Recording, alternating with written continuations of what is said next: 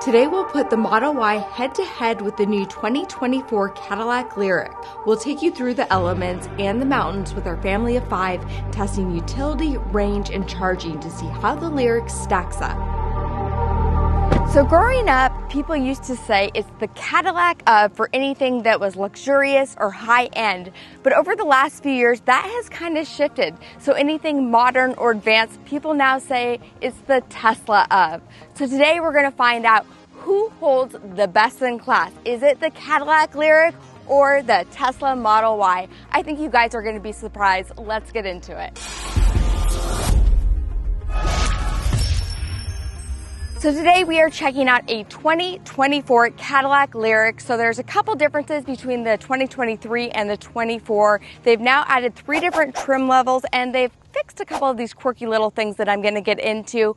But a little bit about me. My name is Kim Java. I have been driving EVs for about 10 years now. My daily driver is a Tesla Model X. We also own a Tesla Model 3, and today I borrowed my friend's Tesla Model Y to kind of give you guys a comparison in terms of size to the Cadillac Lyriq. You can't compare these two EVs without first confronting the dramatic shift in their pricing over the past 12 months. Last August, an all-wheel drive Lyriq started at $65,000, while a dual-motor Model Y was $66,000. Fast forward 12 months, and today that same Model Y now starts at $51,000, while the Lyriq at $62,000. But is the Lyriq really worth the price of admission? All right, guys, before we jump in, just a reminder that we are coming up on the drawing to win some amazing EVs while supporting one of the top nonprofits fighting climate change. Today's sponsor, Secan Action Fund, has one of the best odds of any EV raffle I've ever seen. They're actually undersold for this raffle, and it's going to be closing on August 24th. And they're only selling 5,500 tickets, and the prizes have some really insane cars on them. You get to pick between a Lucid Air, a Rivian R1T, or a Plaid Model X, plus 10 years worth of free charging. The winner gets to choose. The tickets are only $200. You can get them at evraffle.org. I'll link it down below, but it's evraffle.org. All right, let's get back to the video. Now, if you go to the front, right here, we have this black crystal shield.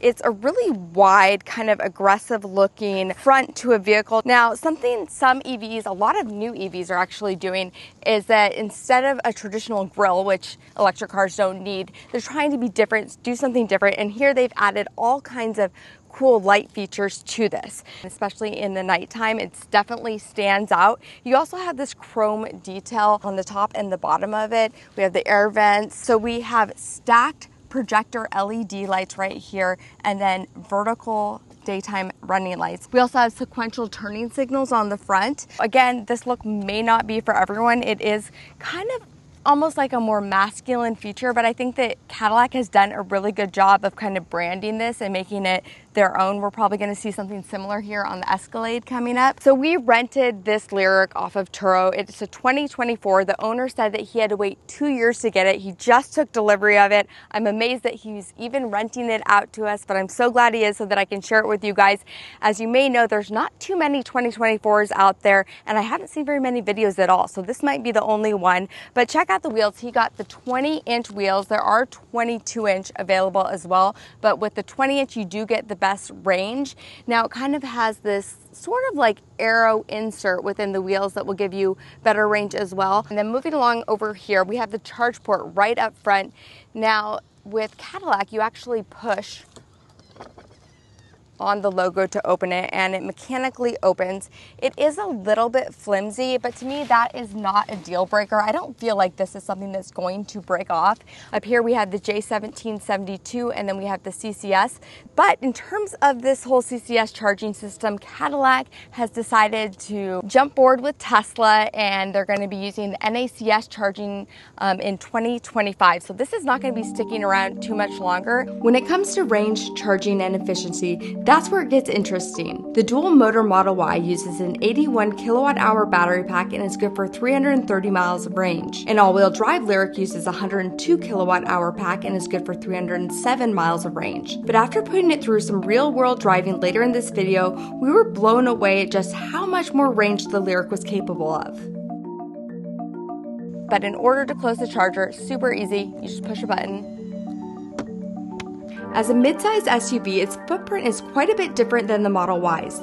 Though they share an almost identical height of 64 inches, the Lyriq is 2 inches wider and a whopping 10 inches longer than the Model Y. But does that actually translate into more cargo capacity? This is where they really lose out on cargo capacity. There is no front trunk in this vehicle. Now you do have access to the wiper fluid up here. Emergency officials could come here and cut the wiring if they needed to. They actually have the space for a front trunk. Look at this. Take this out. There's a nice little well in there, and if they move some of this wiring to the side, they could definitely put a little front trunk, but they didn't do this because they've done some focus groups and EV owners reported that they don't really utilize their front trunks, which I think is really weird because the people in those focus groups are probably not parents.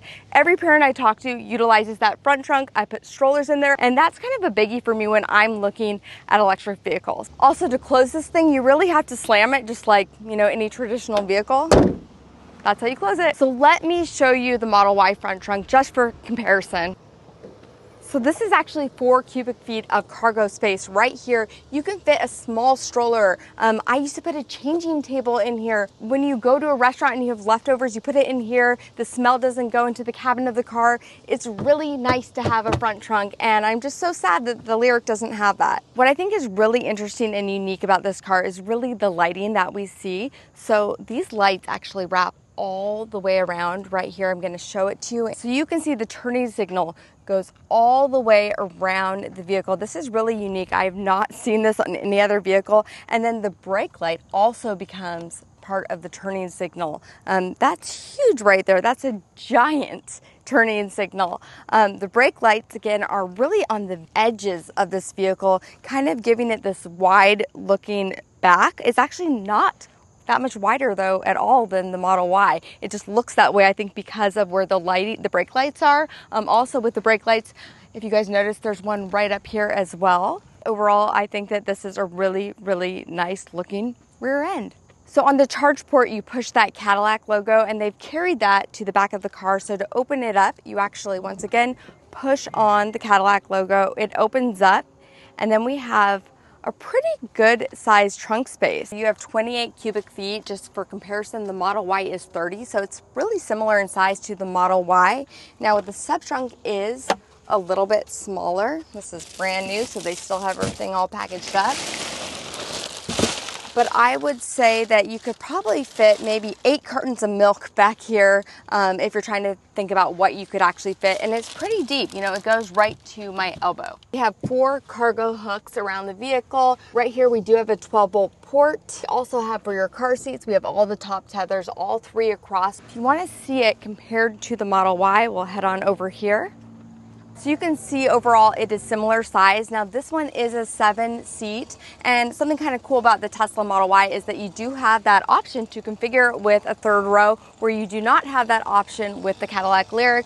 Now with the 5 seats, this would be a little bit lower and it would give you just a few more inches of cargo capacity. But something pretty cool is you have these deep wheel wells. You do not have that with the Cadillac Lyriq. You can see that there's room to store your cleaning supplies right there. And then when you open up the sub-trunk, it's almost double the size that the Cadillac Lyriq is. So that's just some extra cargo capacity that we don't have with the Lyriq. Now with the Lyriq, with the seats folded flat, the car's extra 10 inches of length doesn't actually translate into extra cargo capacity. The 5-seat Model Y offers an additional 16 cubic feet of storage space with seats folded. But what's really interesting are the door handles. So these have changed from 2023 to 2024. So the ones that I've seen out there on the internet that were the 2023s were sort of a combination between a Model 3 and I would say a Model X. So it was a push button and then you had to pull it out. People didn't really love them. So they've definitely, again, listened to their customers and they've changed it. Now it's more of a Model 3, Model S mix, and I'll show you what I mean by that. Look at how it auto presents. So it is very similar kind of to the Model S in that it auto presents. All right, so let's check out the interior. Well, right away, it looks pretty lush, right? We have leather, we have stitching, we have the brushed chrome, we have the wood accents, and then right here you have your heated and your ventilated seats. We have your seat controls, even massaging seats for some trim levels. We also have your basic window and your mirror controls right here on your door. And what I love about the cup holder down here, there's actually a spot for your cup so it doesn't fall over or slosh around while you're driving. So take a look at these seats. Now there are 4 different seat colors. This is the black, it's ventilated. This blue stitch is really cool. I love this headrest. It kind of gives you that a little bit of that wow factor. Now the one I saw at CES did have a light gray interior, and I think I do like that one slightly better. I also love this bridge style console. It gives me a place to put my bag right when I sit down right away. So to turn the vehicle on, you do have to put your foot on the brake and then do a push button. Now, I feel like most electric cars are kind of getting away from the button. I know Tesla, you just get inside and it turns on automatically. But a few weeks ago, we reviewed the Mercedes EQS SUV and it did have that same push button. I personally am not a fan of that. So I'm going to give that one to Tesla. But let's take a look at the AC, because that's the second thing that I do when I get into a vehicle. And this is definitely different than Tesla. And I wasn't sure if I would be a fan of these dials. So you can turn them on or off, and then you can manually rotate them. They're actually not bad. I do kind of like that tactile feeling more than I thought I would. You have access to all the elements for your HVAC right here with these buttons. You also have access to them on the screen. I actually kind of like having this separate as well. With Tesla, it's very seamless right across. It's such a different experience. Coming in here though, this does feel really luxury. You're getting that with the Cadillac experience. And then you look in front of you and we have this amazing 33-inch diagonal LED display. It also is touchscreen on this side, and it has 9K resolution, which is kind of insane. The 33-inch curved LED screen is one of the nicest and most intuitive screens we've tested on any EV. Although it looks like one large piece of glass, it's actually broken up into 3 sections, with the far left being a touch screen that allows for quick controls like driver assist displays, maps, which are natively Google Maps, your energy displays, or simply a gauge cluster. The center part of the screen is also a customizable touchscreen and has wireless Android Auto and Apple CarPlay built in. The car also has onboard Wi-Fi, customizable 26-color ambient lighting, and a dial in the center console if you prefer making selections that way. But we'll dive in a bit more once we get the family and drive up into the mountains to test it all out. There's a nice little drawer right here for your sunglasses, and the old ones used to have a felt lining. These ones, they've kind of moved away from that, and it looks like it's just leather in here, but it will protect your sunglasses, and it's a great spot to keep them. And then your phone can charge right here in the wireless charger, and I think that that is nice to be able to have that right up front with you. Now you do have options for USB-C right here, here, and then when you open this up, there is another USB-C right here, and then we have that 12-volt charger as well. So now that the AC is going, I'm going to go ahead and open up the sunroof right here.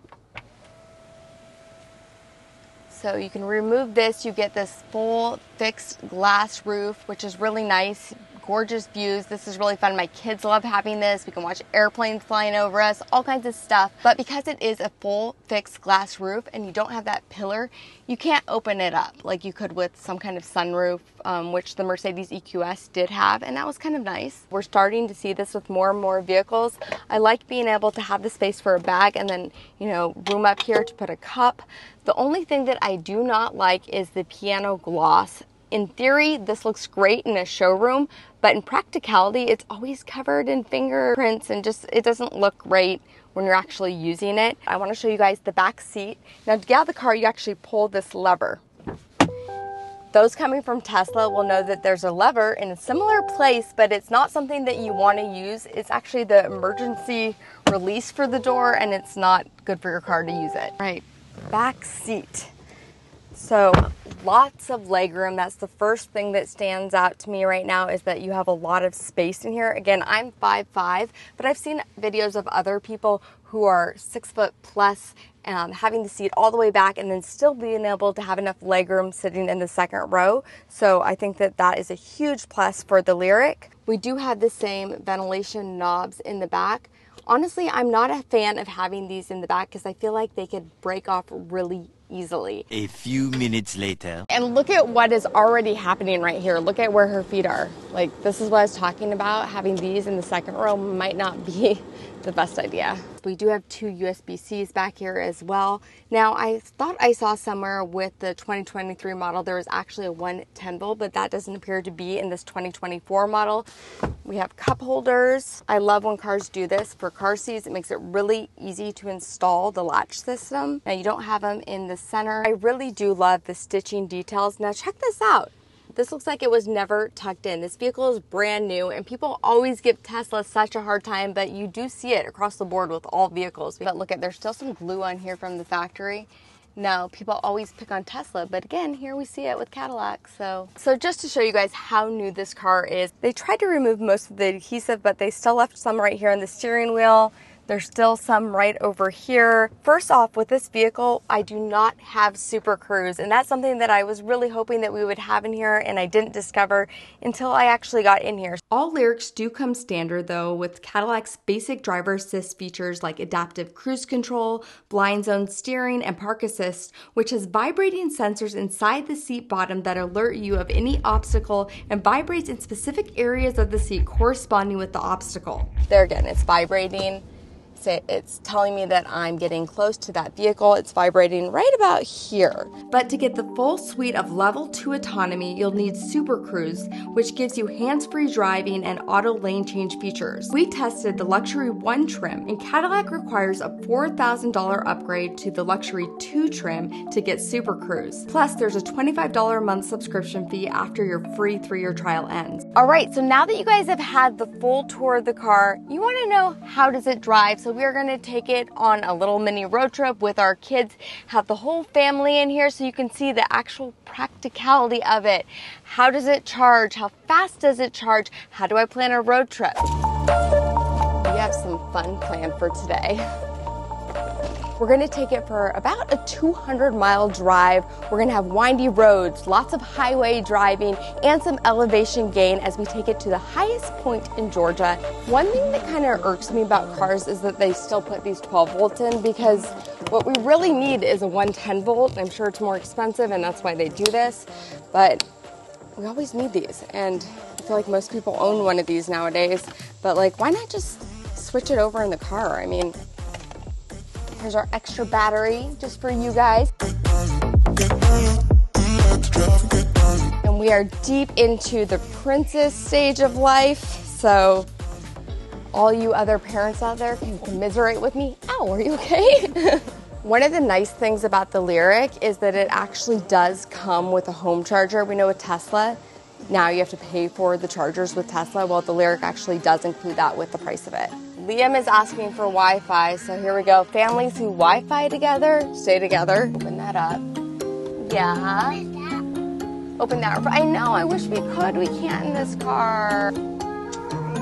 Though our Lyriq is EPA rated for 314 miles of range, it showed an impressive 337 mile potential. In the driver's seat, your vantage point does feel a bit lower than the Model Y, though you quickly forget when you feel how incredibly comfortable the ride truly is. In fact, the suspension felt so much smoother over bumpy roads that I had to verify it wasn't air suspension. You really almost feel like you're gliding or floating on the road. It's a really nice experience. The Lyriq has a 5-link front and rear suspension with frequency-dependent dampers that can differentiate between smaller and larger impacts on the road surface. This was a noticeably smoother ride than the Model Y and closer to what you'd find in the air suspension of our Model X. So we're going to go ahead and see if we can add some waypoints in. It does not look like I actually have the option for waypoints in here. Now, we can use Apple CarPlay, but I'm not exactly sure if that's going to give me my SOC, where this does give me my state of charge on arrival. An odd quirk we found with the Lyriq is that although you can always see how many miles of range you have,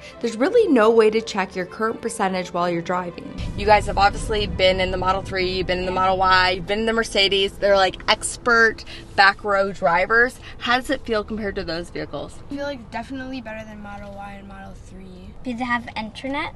Oh, Liam's all Liam cares about is that it has Wi-Fi. So yeah. Winning. Getting on to the highway, very quiet in the cabin right now. I would say it's definitely better than the Model Y and possibly even better than our Model X. It's more in line with the Mercedes EQS that we just tested recently in terms of just you don't hear any road noise at all. It's very minimal, if anything. I feel like I need to turn on biodefense mode though because somebody let it rip back there. One of my favorite features in the Lyriq was probably the regen braking. It's a complete one-pedal driving experience with multiple levels of regeneration, with the strongest setting almost feeling more aggressive than all of our Teslas, which was nice to see since most EVs we've tested lack a strong regen. If you're not used to regen driving, they have this option right here to add regen in, so you could have it on a weaker regen and then use this paddle. That is actually kind of a nice option for people that are just not used to the regen driving. Maybe they get carsick easily. They have this option. I'm trying to use adaptive cruise control right here, and I'm supposed to get something that pops up right here when the conditions are perfect, which they are right now, but it's not working. Now, there was a message when the car was delivered saying that some of the driver's assist features needed to be serviced, so this could be why I can't get it to work. Clearly, there were some things when this car was delivered in terms of fit and finish, as well as now some tech stuff that was not, perfect in any way. Obviously, this car gets software updates so they can take care of a lot of these issues, but I am bummed not to be able to try out Super Cruise. It's completely hands-free. It would have been a nice comparison to Tesla. I do hear really good things about it. Oh my goodness. Look at how cute it is up here. And oh man, I know where we're stopping on the way back. I wasn't paying attention right now because I was looking at the donkey. I kind of started to get close to the lane right here, and the lane keeping features are on, and my seat vibrated at the same time. So I did like that because, again, I wasn't paying attention, but when you feel your seat, it automatically just sort of like puts you in check. Our first stop was a place that I've always wanted to go after having a daughter. Babyland, hidden in the mountains of northern Georgia, is known as the birthplace for the original Cabbage Patch Kids dolls. How excited are you boys about Cabbage Patch dolls? She never wants like actual people, she wants animals. I like this one. Look at her dress matches your other dress. The dress you were supposed to wear today. That's crazy though. The what? Nothing. I'm not saying anything, but I can't believe that Cabbage Patch dolls and I do have a little something in common. We could get an outfit for it. I feel like mommy's having more fun than Lake and I kind of think that might be true. It looks like Ronaldo, the one that played for Brazil. I'm going to give Mother Cabbage a dose of Imagicillin. Only help to loosen her leaves for a smoother delivery. Mildly traumatizing, I'm not going to lie.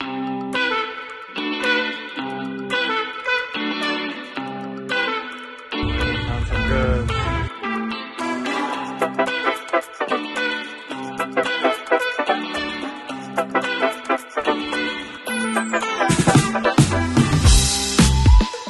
This road definitely has some cracks and some potholes, and it's still really smooth. I'm not even noticing them. I mean, you can slightly feel it, but right there, Do you feel any kind of body roll when we go around these corners? No. I feel a little bit. I'm actually surprised that I feel so much. Are you having fun? Is this exactly what you had in mind when you said, let's go to the highest point in Georgia, just a small little hike? This is nice. Are you having fun, Lakey? Yeah. Check it out, Landon. 4,784 feet. There's no one in the state that's above you right now. And in Atlanta, it's about 90 degrees. It's almost 30 degrees cooler here. Isn't that crazy? Daddy, I'm going to This is the situation we have going on. Liam? We've swapped positions. My husband's over here driving. Didn't mean it like that. So any first impressions of driving the Lyriq? It's probably one of the more compelling EVs, especially at this price point, where you're going to get into the low to mid 60s. And at that price point, you're not going to find any other EV, I don't think, with this level of interior creature comforts. Of course, just the ride quality, how quiet it is in the cabin. Look at this, we're going into the clouds here in the mountains. It is the place to be. How about this for an interview? I think we're right around 4,000 feet. Okay, you're going back to being a meteorologist right now. All right, we're doing a car review. But like I was saying, when you're looking at the price point of around $60,000, you're not going to get an interior that's much nicer than this for an EV. You've got the Ioniqs, you've got the Teslas, and also the Mach-E. Really great cars, all have a lot of great features about them. This also, not only feels it on the inside, a lot of those other cars were thinking about the inside aesthetics. Outside, it is a showstopper. We've had so many people stop us. So I do think, though, that some of those other cars that you mentioned are not really trying to be luxury. They're trying to be more affordable. For Cadillac, especially with Lyriq, with this one, they're trying to combine both of those into it. That's a good point. I could see that. But then you're not quite there like the iX for BMW or the EQE for Mercedes or Audi e-tron. So it is really the sweet spot of getting a lot of these interior premium creature comforts, even massaging seats if you get that trim, and then not quite as expensive as those $75,000 to $90,000 SUVs. So would you call this luxury? I would call this luxury, absolutely. And I don't know if I would say that about Tesla. I almost would say Tesla is premium, but then luxury is a step above premium. I don't even know if I would say like the Model Y is premium though. Okay. I think that's more of just like a tech car. Okay.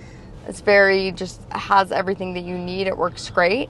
Now I think when we get into the Model X and the Model S, maybe a little more premium, but honestly, it doesn't compare to, Mercedes or Cadillac when you see some of these other features inside these vehicles. And personally, I am really excited to see the Escalade. After driving this around, I feel like that could possibly be my next car. If I was ever to get rid of our Model X and it has the NACS charger, After driving the Lyriq for several days under a variety of conditions, I walked away feeling this EV really offers the best of both worlds. It's not the quickest EV in the world, though it's plenty fast for most, and it's not the most expensive either, and the Model Y and Mach-E are great alternatives. But if you want something a little more premium and a big bang for your buck, the extra $10,000 to $15,000 will get you a pretty special EV. So what's really impressed me the most about this vehicle is just how efficient it is. So this morning we charged it up to 100% and it showed 337 miles.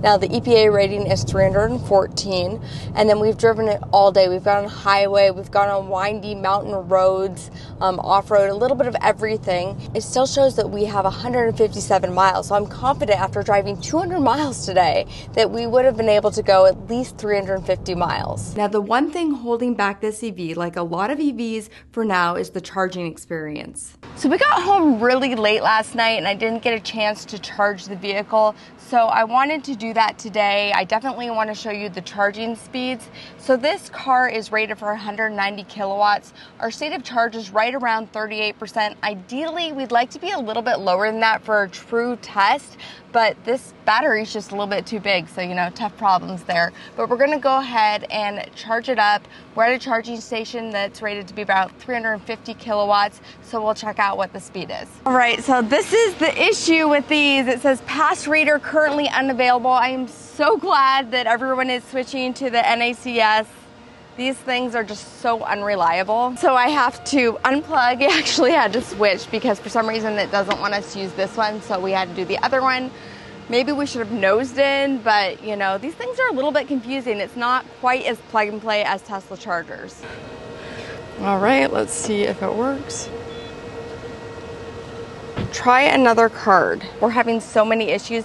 This right here is why I don't think I could ever buy anything. Look at it, we're going back into plug-in first. I'm already plugged in.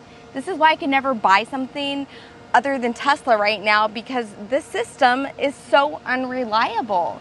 I feel like once it switches over to the NACS, then I could perhaps buy this vehicle, but until then, this is a deal breaker for me. About to throw in the towel on this. I'm really sorry. I really wanted to show you charging speeds. After about 15 minutes of moving the vehicle around and trying different chargers, we were finally able to start the session. The highest output we saw was around 145 kilowatts, with 100% charge estimating over 350 miles of range, which is pretty incredible. Alright guys, if you've watched this far along, you must have enjoyed this video, so please drop a like and share this video with other EV enthusiasts. Thanks for watching, and we'll catch you next time. Hey Google, who's your daddy? I consider everyone at Google to be my family.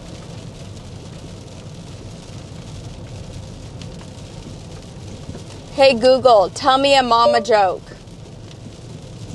Yo mama's such a star, Jupiter is considering orbiting her. Oh, I like it. Aaron Neighbor said we are on our way. What do you want to say to Aaron Neighbor? See you soon! Exclamation mark. Your message says, see you soon. Do you want to send it or change it? It's sent. Apple CarPlay is nice.